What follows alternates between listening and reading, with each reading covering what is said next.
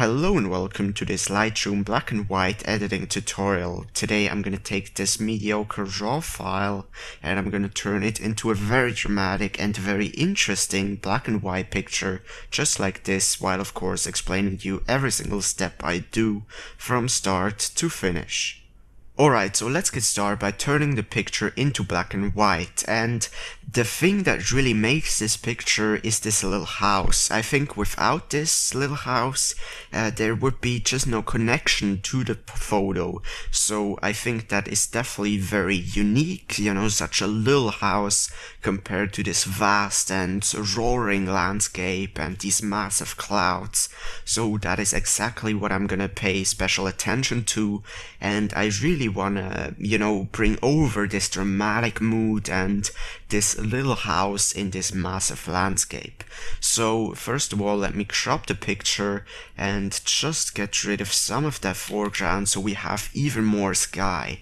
Now another thing that I thought about was just to crop down some of that sky so there is more attention on the foreground, but I really don't like this actually, because by having so many clouds, once again the house looks even smaller and the whole landscape becomes more epic in my opinion. So let's get started with actual editing. First of all, I'm gonna bring down the highlights so we retrieve as much as detail as possible from the clouds, and then I'm gonna raise the shadows, and the reason I'm doing that is so I can bring down the blacks and bring the contrast to the right without actually losing all of the detail in the shadow portions.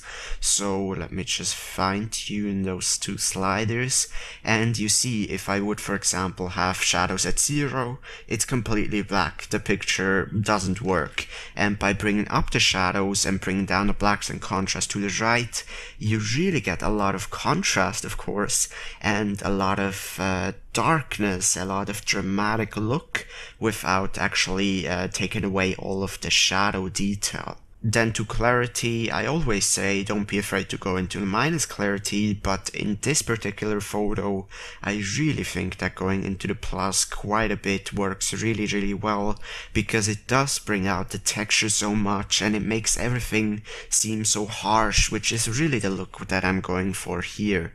Then let's finish up with this picture. I think overall exposure is fine. I mean, I could make it even darker, but I think it's getting a little bit too much. So let's just leave it at there for the moment. And tonal curve here, I'm not really sure what I want to do.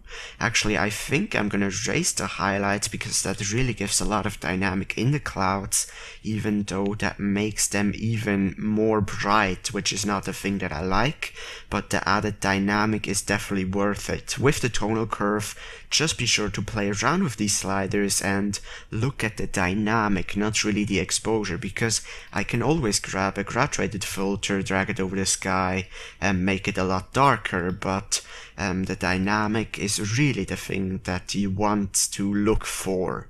So let me play around with the rest of these sliders and just see whatever works best, going both plus and negative exposure, or negative and plus values, and just see whatever works best here. So here is before the tonal curve adjustment, here's after, makes everything even a little bit more dramatic. So then I'm gonna grab a graduated filter for this guy, and I'm gonna bring down the exposure as well as some of the highlights, and maybe even play around with contrast and clarity. I know that this is a very dramatic and very artistic, maybe not so natural look, but that is actually what I'm going for here. I want everything to be very harsh and for these clouds to be very massive and very outstanding in the whole picture. So that is exactly why I love to bring up the clarity, bring up the contrast, because that makes them stand out even more.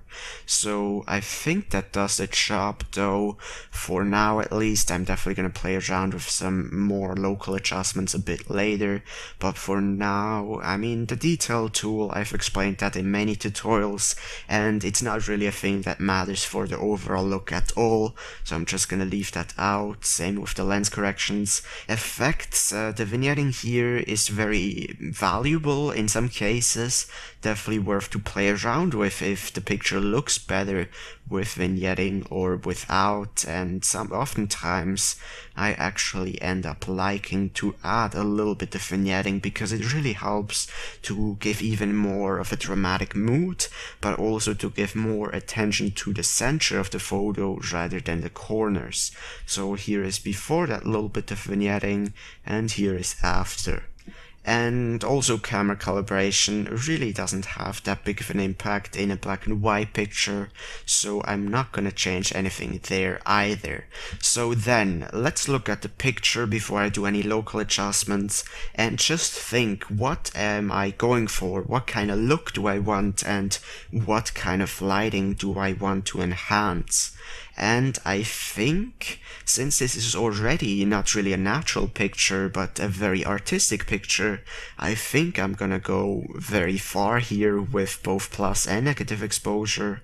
So let's get actually started off by grabbing an adjustment brush and going into the negative exposure and just adding some additional vignetting in just some parts where I don't want any bright parts to be. So here I'm really going for just some lighting patterns on this entire scene, and then definitely adding some plus exposure to kind of hit the house to make that one stand out even more. So that would be before the additional vignetting, and here is after. Really makes it even more dramatic, and once again gives a nice starting point for the plus exposure that I'm gonna add in a second. But before I'm gonna start with dodge and burning, let me grab another graduated filter and just drag it over the very top portion of the sky here, and just go far down into the minus exposure. And the reason I'm doing that is because before it was kind of, the eye wasn't contained in the picture, and by just bringing down the exposure so much, it really gives an additional sort of vignetting, but it also helps to close out the picture so your eye is contained within the photo. And I'm actually gonna do the same thing with the bottom, although not that much. And yeah, I think that is a pretty good starting point. So let me think, is there anything else before I do dodge and burning? I might just want to add some additional vignetting once again with the adjustment brush over just some portion of these clouds. And another thing that I oftentimes like to do is to grab another graduated filter over just one portion where the light is kind of coming from, and just drag a very soft edged graduated filter over that part and just increase the exposure a little bit, and that way you create even more dynamic in your picture, and of course with that additional interest. So now I really think I'm gonna go to dodge and burning, and once again I really want this house to stand out. So I first of all am gonna grab a pretty big radial filter here and go into the plus exposure, and I kinda wanna make it look as if some of these light rays would hit this house. So let me grab one over here, maybe another one from this cloud right there, and usually you want to make sure that you just enhance the lighting that is already there and you make everything look very natural, but sometimes it really actually works if you do something crazy like this, as long as you don't do it too much. And of course, if you have a very artistic picture like this, you can of course always go farther than with a very natural and neutral looking photo. So then, I think we've already complexified the light quite a bit from before to after, but I think there is just a little bit additional plus exposure near this house region needed. So let's bring another radial filter right here and bring up the exposure even more, and that way this house really shines out.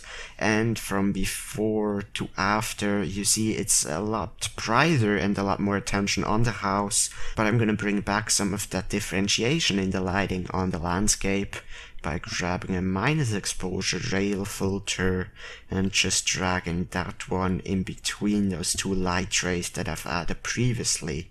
So let's see, make sure that I don't do it too much. And I think it works pretty well. And you know, there are a lot of other different possibilities that you could do. I could, for example, add a bit of plus exposure right here or somewhere else in the picture to add even more dynamic and even more interest. But once again, I really just want this house to be the main attraction of this photo. So I think I'm actually pretty much done with this picture here. Maybe I'm actually gonna grab another minus exposure radial filter and drag a very small one and a very wide one over this hill right here and just give back some of that darkness at the horizon. So yeah, I think that works pretty well.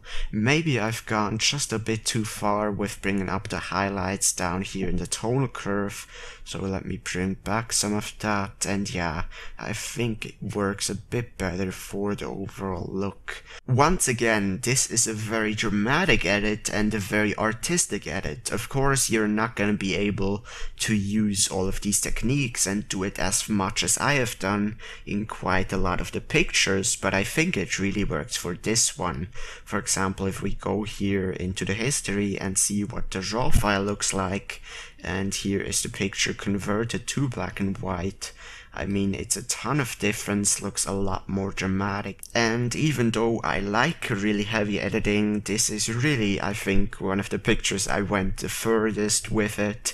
And, you know, it just happens to work. And the reason of this tutorial is really to show you what is possible and kind of the rough looks and the techniques that I use to get contrast and to get dynamic and to get interest in a picture. It's a very specific tutorial and it definitely doesn't work on every picture, but I hope you could still take away some tips or techniques from it. I have done a few other black and white tutorials that are not quite as dramatic and that end up making the picture look a little bit more natural, but I hope you've enjoyed this video anyways. Be sure to like or dislike the video accordingly, depending on if you like this kind of very abstract and very artistic kind of tutorial, or if you would like me to do more organic and natural looking photo edits. But anyways, as always, thank you very much for watching.